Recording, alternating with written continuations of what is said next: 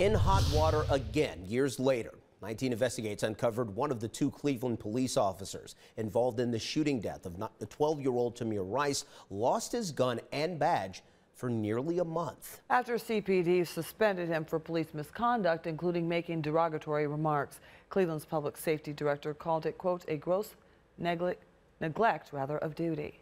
Investigator Sarah Goldenberg has this story you'll only see on 19 News. Our investigation uncovered Cleveland police suspended Officer Frank Garnback Sr. for 25 days. That's 5 times longer than the suspension he served for his role in the Tamir Rice case. Internal Affairs found Garnback Sr. violated more than a dozen of the department's rules and procedures while working at his part-time job.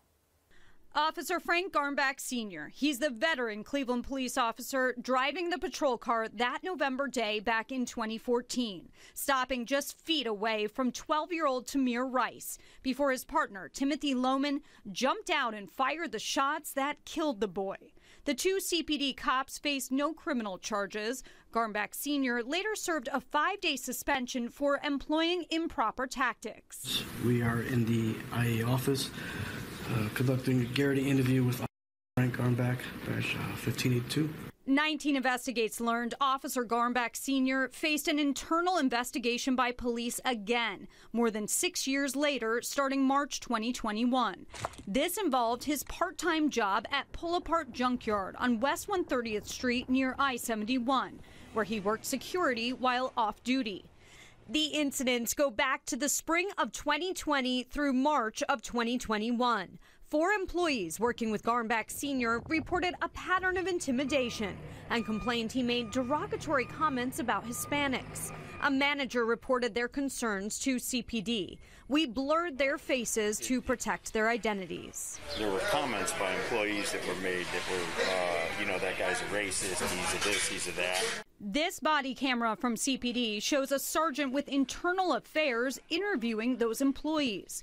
This woman said music was playing one day when Officer Garnback Sr. walked in. He screamed out, "I don't want to hear this Mexican music." And it wasn't me playing it, but he looked towards me. So he grabbed the radio, unplugged it, and took it to me. And I said, "I'm not playing that. It was him." And he was like, "Oh, I assumed it was you." Okay. So I was like, "Well, why? Because I'm Spanish, and I'm not Mexican. I'm Puerto Rican." Garnback Sr. also made other comments several employees were offended by. Internal Affairs interviewed this man over the phone. He wrote down what Officer Garnback said one day.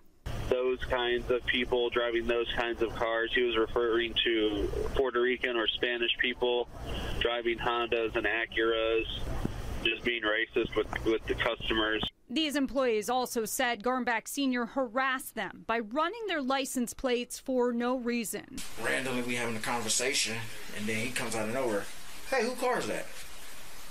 And it startled me because the conversation, where did that come from, So it was like, "Yeah, that truck doesn't belong to you." And I'm like, I don't get where this is going at, I felt violated. You're supposed to be here to protect us, and why are you running my plates? You didn't run nobody else's plates in here but me, another one of the cashiers, and the parts pro. You only ran our license plates, the only 3 minorities in the building.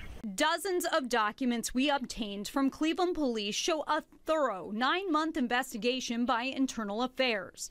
According to Internal Affairs reports, CPD ultimately found Officer Garnback Sr. guilty of 14 department violations, including making derogatory remarks against his fellow civilian employees. The investigation also found some of these incidents happened while Garnback Sr. was on duty, and he failed to activate his body camera and document daily reports while conducting license plate inquiries with citizens at Pull-Apart. His job is to make us as comfortable as possible to be in here, And that completely went left. Officer Garnback Sr. no longer works at Pull-Apart. During this video interview with Internal Affairs, he explained why he thought those employees may have reported him. I don't know if they ran my name, and some people might not like it. The incident I was in, I'm not going to go in depth with it because we're on thing, but I don't know if that's a vendetta or not. The city prosecutor declined to press criminal charges in this case. Officer Garnbach Sr. had to be retrained in 4 areas when he returned from his suspension in spring 2022. We'll have more from his interview with Internal Affairs and tell you why his son, who is also a CPD officer, got suspended too. That's tonight at 6. Sarah Goldenberg, 19 News. And we reached out to Officer Garnbach Sr. through the police union, the Cleveland Police Patrolmen's Association. We're told he cannot talk due to policy. The union president told us when it comes to some of these violations, Garnbach Sr. should have known better, but he's a good officer. We'll have that interview and our story later on tonight. Now.